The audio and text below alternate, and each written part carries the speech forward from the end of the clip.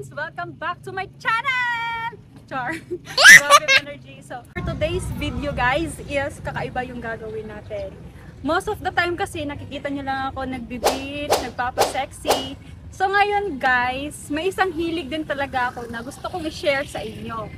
So ngayon, maghahanap tayo ng motor kasi gusto ko siyang i-modified and gusto kong isama kayo sa journey ko sa pagpapaganda ng motor natin. So ngayon, samahan niyo akong bumili or maghanap ng motor.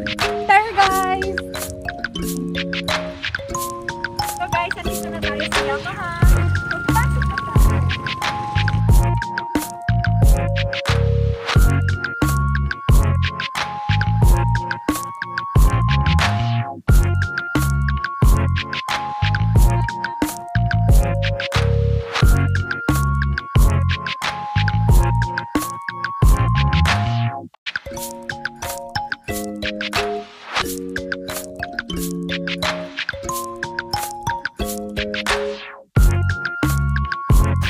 So excited mo. So talaga exactly yung gusto ko nila yun. Search kasi talaga ako. AEROX guys. Model? Ako ang model. Ayun. Mas maganda daw ito.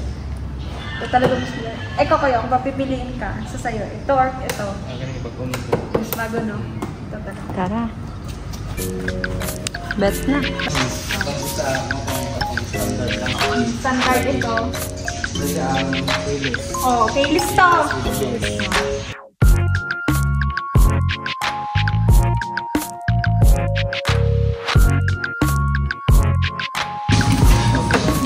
So guys, ang napili natin na yung AEROX 155 2023 model. So, magbabayad na tayo. Magbabayad na tayo guys. And waiting lang. So excited!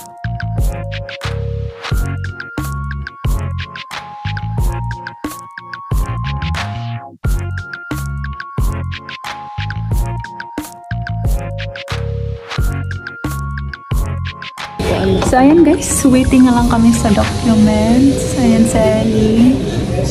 Pero inaantok pa rin. So I'm so excited na. Excited ka na? Yeah, super. Nabudol tayo doon ah. Kala ko 124k lang. Eh, 143k siya guys.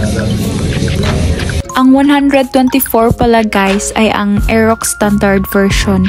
Ito naman nabili ko ay 143k, keyless at naka-ABS na siya. As you can see guys, tinuruan ako ni Kuya kung paano mag-function ang nabili nating motor.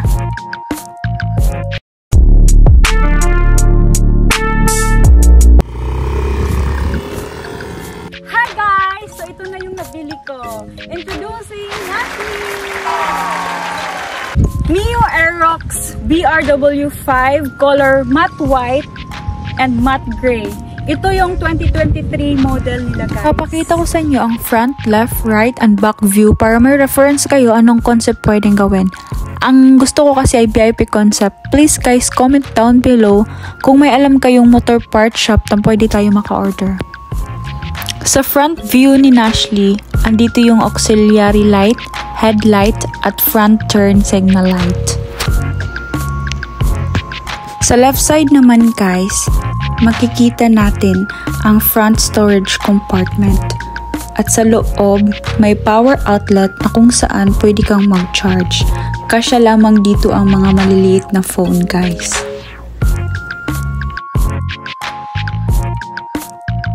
Dito naman sa center ay ang fuel tank cap.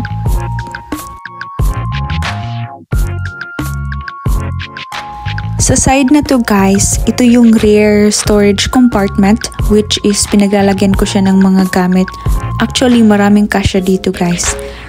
Dito banda ang battery fuse packs at ang toolkit.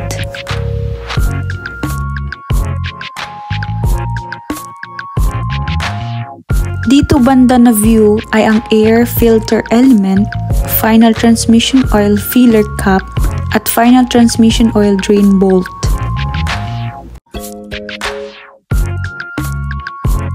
Sa right view naman, dito makikita ang coolant reservoir, spark plug, engine oil drain bolt E and B, at ang engine oil filler cap. Back view naman guys, makikita natin ang rear turn signal lights at tail or brake light. Sa harapan naman guys, kung saan tayo magdadrive, ay makikita natin yung rear brake lever, left handlebar switches, multifunction meter unit, front brake fluid reservoir, right handlebar switches, front brake lever, throttle grip, at ang main switch natin guys. Yamaha Motorcycle Connect. Pagdating sa application, mamomonitor mo kung kailangan na ba magpa-change oil, mamomonitor mo ang fuel consumption tracker, malfunction notification, phone, emails, messages notification, treatment, recommendation, parking location at ranking mileage, and even eco-riding point mo. Kaya ito yung pinili ko guys at sobrang nagustuhan ko siya dahil keyless na siya. Yes guys, keyless na to. Iba talaga to kasi lalapit ka lang, pindutin mo lang tong key button at bubukas na siya. Kung nakalimutan mo naman itong smart key mo ay may identification card number tayo para mag-function ka din. Itong smart key guys, the approximate operating range of 20 meters. Pag nakalimutan mo siyang ilock, ay automatic naman siyang maglalak pag 20 meters away ka na. Ayon, people of the Philippines, sinabi ko sa intro ko na imo-modified at mas papagandahin pa natin lalo si Nasley. Kaya, kung may mga ideas or suggestion kayo guys, don't forget to comment down below. And don't forget to like and subscribe para ma-updates kayo sa next video natin. So, ayun lamang guys. Hope you enjoy!